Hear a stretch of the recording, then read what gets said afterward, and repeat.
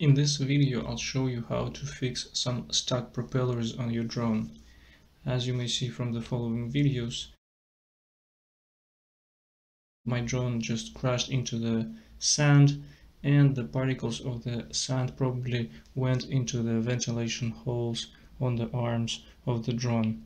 And what you can see now is that one of the propellers is just not working. We'll try to fix that right now. First of all, you will need to unscrew small screws which are located in 6 positions, and you need to use a small precision screwdriver. It's a good thing to have a precision screwdriver set with you when you play with RC toys, because when something breaks down you may think it's something important, but when you disassemble it and check out what's going on, probably you can fix it yourself.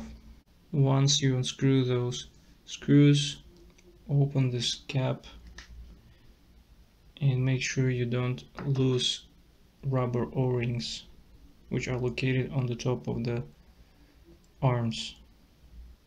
Next, look at the wiring. In our case we need to fix this arm, so we'll check where its wire goes to and disconnect the wire from the main control unit. Next, remove the arm, which is done easily. You just pull it up.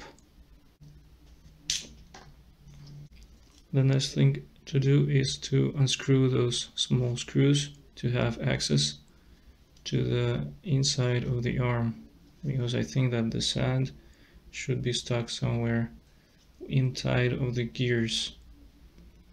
The screws used to keep the cap of the drone in its position and the covers on the arm are different. The screws used for the arm are smaller than the ones used for the cap, so make sure you keep them separately and don't mix them. Now next thing would be to remove the caps.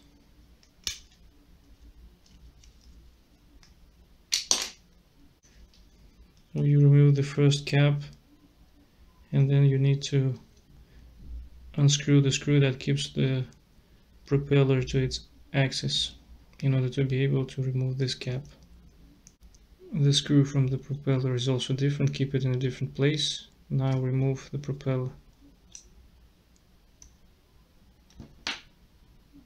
And now we can remove the cap. This cap already has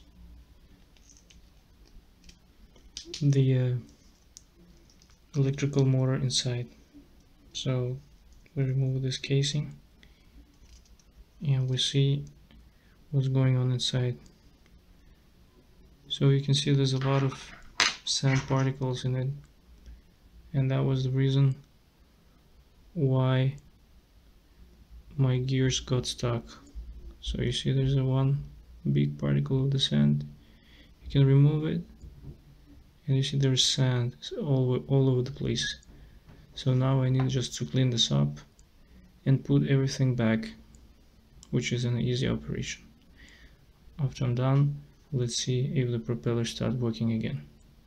Also, in my case, as I know that the drone crashed into the sand with all arms, I'll have to go through all arms and check if there's sand inside. And to avoid the situations like that, I think I will use a tape to close these holes. I know these holes are used for ventilation, but I don't think this motor is going to blow up. So I'll try to use the tap because I'm using this drone a lot on the beach, and I'll update you on whether this thing burns out or not. So I checked all the arms and 2 of them had some debris and sand particles in it, as you can see. I cleaned them out, and now I will be testing it before I assemble it. I'll check if all propellers are working. You don't have to assemble everything, you just need to go and push the button and see if all propellers are rotating. So when I turn it on, I see that all of the propellers are actually working now. So now I can put the cover back and also cover all these holes with tape. I also see that there are holes in here and holes in here. Normally this is the place where the plastic supports are mounted, but as one of them broke on my drone, I removed all of them. Now the drone has less weight, and I think it even started flying better. I didn't see any advantage of having those supports because the drone's camera is not being damaged when it lands, because there's still distance between the ground and the drone, and the fact that the drone is not positioned in the right position.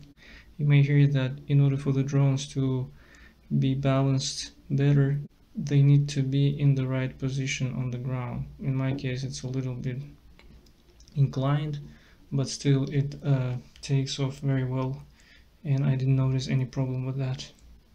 I have finished putting tape on all holes that I think can cause sand particles enter into the propeller section. So now what I need to do is to put the propellers back and turn on the drone again. And I also have to check if this tape will affect the performance of the drone, because it adds on some weight, and I need to check that the drone is able to maintain balance in the air. Now all the propellers are back and we are ready to test them. Do not forget to remove the battery when you try to repair your drone to avoid damaging any electrical component. Now we'll put the battery back.